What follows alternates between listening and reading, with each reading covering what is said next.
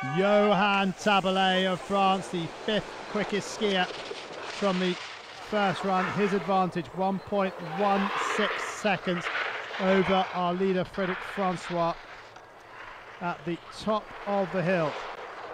His 3rd Winter Paralympics. He's never finished on the podium, despite having 4 Para World Championship medals.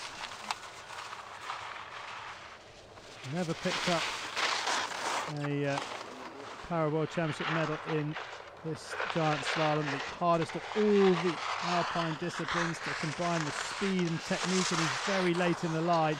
But at the interval check, he's leading by 0.66, so he's lost half a second of his advantage in the top half of the run.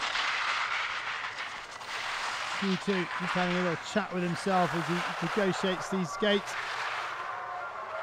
Skiing in the LW12-1 class, and struggling near the end here. Oh, just keeps it under control now. 2:34.97. Will he be inside? Have the line errors cost him?